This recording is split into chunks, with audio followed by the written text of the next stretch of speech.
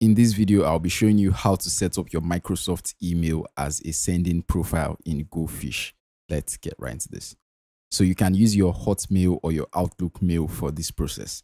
So I'm going to open the Outlook mail template in GoPhish under sending profiles. And let's edit this. So we have a couple options here. And the SMTP from is going to be your Microsoft email. So let's set this.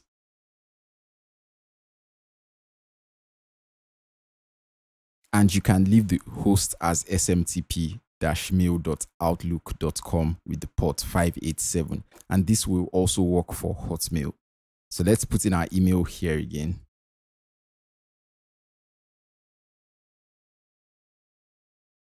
Then we can put in our password. So if you put in your Microsoft password here and you have the Authenticator app installed on your phone, it's going to trigger an app password, which you can input here. But let's generate the app password by ourselves. So let's go over to the security settings in our Microsoft account. I'll leave a link to this in the description below.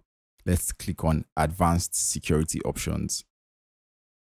Then let's scroll down to App Passwords, and I'm going to create a new app password. So let's copy this and let's click on Done.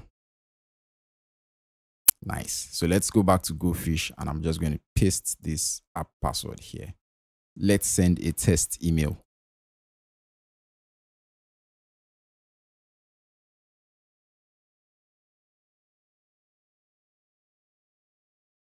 So let's check out the email and let's see if it was sent successfully.